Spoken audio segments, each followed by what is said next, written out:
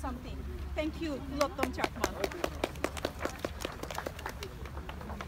Thank you for everyone for coming here. And you know, the reason we come here today is for a very sad reason. The reason is because the indigenous people in CHTIJAA hill tracts are being murdered, terrorized, raped, and that's why we are here. And it has been going on for many years, for more than 40 years, since Bangladesh was created in 1971. And especially we came here today for a reason. About the beginning of this month, there was a very minor incident somewhere in CHTIJAA hill tracts called Longudu. There was a person who died in an accident, motorcycle accident. The settler, using that as an excuse, they started attacking the innocent people. They burned down more than 250 houses and killed someone who is more than 75 years old by burning her alive. But Bangladesh was not created to be a communal society, to be a country like ISIS or Taliban. It was created for everyone. In fact, in 1971, the indigenous people very enthusiastically joined the freedom fighting against the Pakistan. Only reason we did that was to live in peace, live in harmony with others. Because the Pakistan didn't allow us to live in harmony. There was always discrimination in jobs.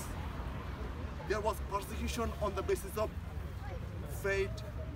We thought that once we become independent, we become Bangladesh, we will live in harmony, in peace. But our dream never came true.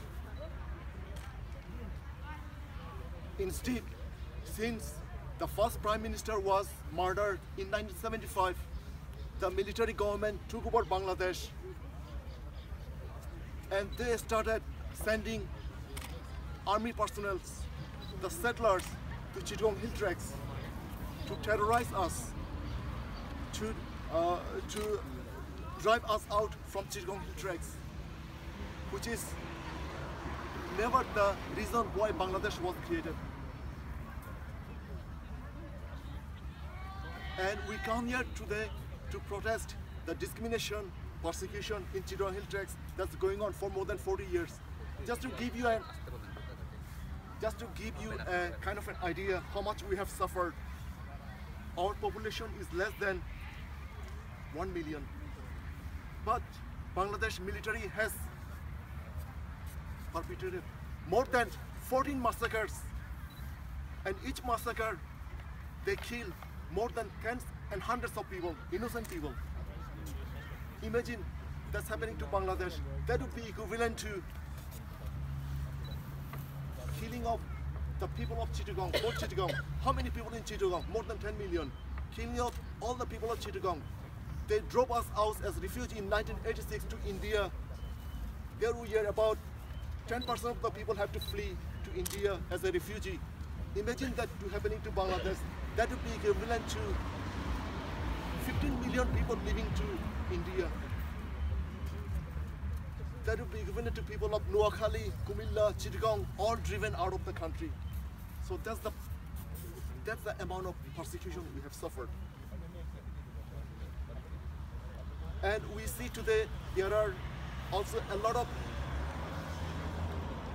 discrimination in other part of the country. And Bangladesh is one of the country that is very interested to solve the crisis in Myanmar, our neighboring country, as well as in other part of the world, which is very hypocritical because in itself it has a lot of injustice. Unless Bangladesh can solve its own injustice, it will never have the credibility to solve the crisis in Myanmar or in other part of the world.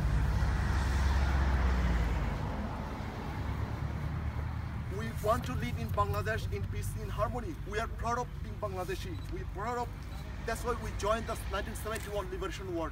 We would like our life to be safe. We should be able to walk in the street without fear being murdered or raped. We don't want